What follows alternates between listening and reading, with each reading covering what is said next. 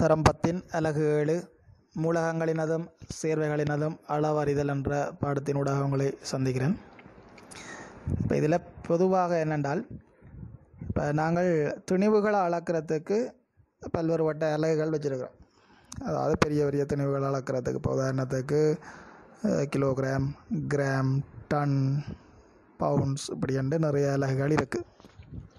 இப்போ இதுலேயும் இப்போ உதாரணத்துக்கு இப்போ எங்கள்ட அத்தியாவசிய பொருட்கள் நாங்கள் வீட்டில் பயன்படுத்துகிற அத்தியாவசிய பொருட்கள்னு பார்த்திங்கன்னா, அந்த அத்தியாவசிய பொருட்களில் பெரும்பாலும் இப்போ ஆங்கரில் இருக்கும் வெயிட். நெஸ்ட் மோட்டில் வெயிட் இருக்கும். எல்பி கேஸ் பயன்படுத்துகிறோம்னா அந்த எல்பி கேஸில் இப்போ எத்தனை கிலோகிராம் இருக்கும். அது மாதிரி நாங்கள் பயன்படுத்துகிற பெரும்பாலான பொருட்களில் அலகுகள் இருக்கும். இப்போ இதே நாங்கள் மருந்து குளிசையில் பார்த்தோம்னா அந்த மருந்து குளிசையில் மில்லிகிராம் என்ற அளவீடு இருக்கும். அப்படி பல்வேறுபட்ட அலகுகள் இருக்கின்ற போதிலும் இந்த அணுக்களை மாதிரி மிகச்சிறிய அலகுகளை அளக்கிறதுக்கு பயன்படுத்துகிற அந்த அலகை சொல்லுவோம் எட்டோகிராம் என்று சொல்லுவோம். மிகச்சிறிய திணிவுகளை அளக்கிறதுக்கு.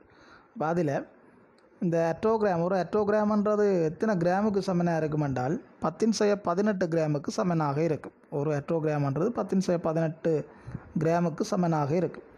அப்போ இந்த மூலகங்களின் இந்த அணுக்களின் திணிவுகளை அளக்கிறதுக்கு இப்படி மிகச்சிறிய திணிவு, ஏனென்றால் அணுக்கள் மிகச்சிறிய திணிவுடைய ஆக்கள். இந்த திணிவு கிட்டத்தட்ட 10⁻23 கிராம் என்ற மாதிரி போய்கொண்டிருக்கும்.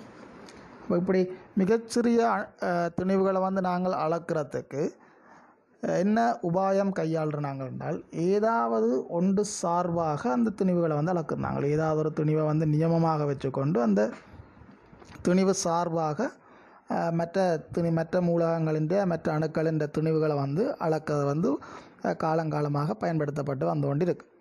அந்த வகையில் இந்த அணுக்களின் திணிவு அளக்கிறதுக்கு பயன்படுத்தப்படுற முறை, இந்த அணுக்களின் திணிவை யார் சார்பாக அளக்கிறோம் என்றால் கார்பன் 612 சமதானி அணு சார்பாக என்ன செய்கிறோம் என்றால் அளக்கிறோம். அப்போ இதில் அணுத்திணிவு இந்த கார்பன் 612 சமதானிய திணிவை எடுத்து கார்பன் 612 சமதானின்ற திணிவை எடுத்து அந்த திணிவை 12ஆல் பிரித்து வார பங்கின் எத்தனை மடங்கு என்றதான் இந்த சாரண திணிவு.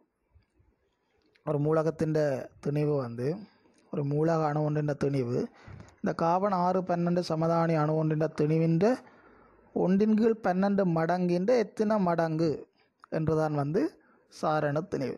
அப்போ இதில் பார்க்க வேண்டிய விஷயம் என்னென்றால், ஒரு அணுவினுடைய அணுத்திணிவு அலகு. இப்போ நாங்கள் எந்த மூலகத்தை நியமமாக பயன்படுத்துகிறோமோ அந்த மூலகத்தின் 1/12 மடங்கை சொல்லுவோம் அணுத்திணிவு அலகு என்று சொல்லுவோம். அப்போ இதில் நாங்கள் கார்பன் 612 சமதானியை நாங்கள் நியமமாக பயன்படுத்திக்கல, குறித்த கார்பன் 612 சமதானி அணுவின் 1/12 மடங்கு என்னென்று சொல்கிற நாங்கள் அணுத்திணிவு அலகு என்று சொல்கிற நாங்கள். அப்போ ஒரு மூலகத்தின் சாரண திணிவை நாங்கள் காணணும் என்றால் அந்த குறித்த மூலக அணுவின் திணிவை நாங்கள் அணுத்திணிவு அலகால் பிரித்து விட்டோம் என்றால் எங்களுக்கு கிடைக்க போகிறது என்னவாக இருக்க போன்றால் சாரண திணிவாக இருக்க போகுது. அப்போ இங்கே அணுத்திணிவு அலகு என்று சொல்கிறது என்ன ஞாபகம் வச்சுக்கொள்ளணும். அணுத்திணிவு அலகு என்றால் கார்பன் 612 அணு ஒன்றின் திணிவின் 1/12 மடங்கு. அப்போ இதில் உங்களுக்கு ஒரு உதாரணம் செய்து காட்டிக்கணும். அப்படி என்றால் ஆக்சிஜன் அணு ஒன்றின் உண்மையான திணிவு 2.66 தர 10⁻23 கிராம் என்று வந்திருக்கு. அதே மாதிரி ஒரு கார்பன் அணுவின் உண்மையான திணிவு வந்திருக்கு 1.99 தர 10⁻23 கிராம். அப்போ இந்த அடிப்படையில் ஆக்சிஜன் அணுவின் சாரண திணிவை உங்களுக்கு கேட்டுக்கிறது.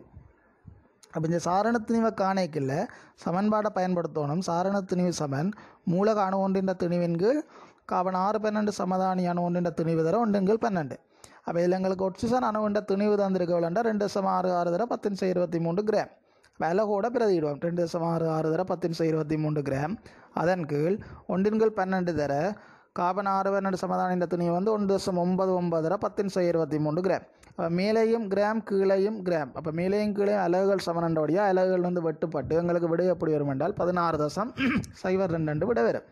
அப்போ இங்கே பார்த்தோம் என்றால் இந்த சாரண திணிவுன்றதுக்கு அலகு இல்லை. ஏனென்றால் மேலேயும் திணிவுகள் சமனண்டபடியால் அலகுகள் வெட்டப்பட்டு எங்களுக்கு விடை அலகு இல்லாமல் இருக்கும். அப்போ சாரண திணிவுக்கு அலகு இல்லை என்றதையும் ஞாபகம் வச்சிருக்கணும்.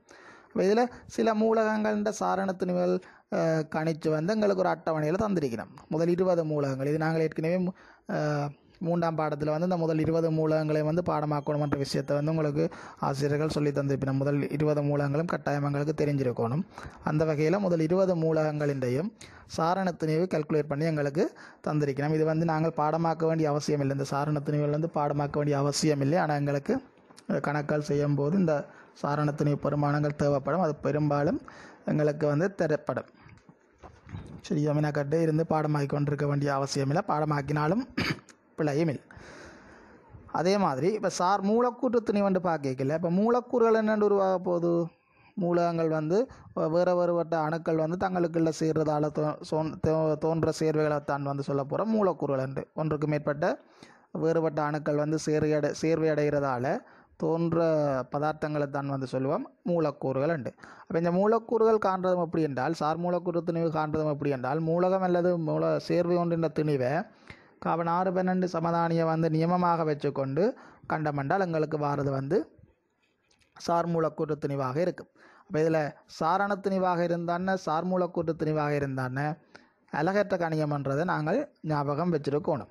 அப்போ இதில் ஒரு உதாரணம் தந்திருக்கு. அப்படி என்றால் கார்பனீர் ஆக்சைடு மூலக்கூறின் உண்மையான திணிவு தந்திருக்கு 7.31 தர 1023 கிராம் ஆகும். கார்பன் அணு ஒன்றின் திணிவு தந்திருக்கு 1.99 தர 1023 கிராம்.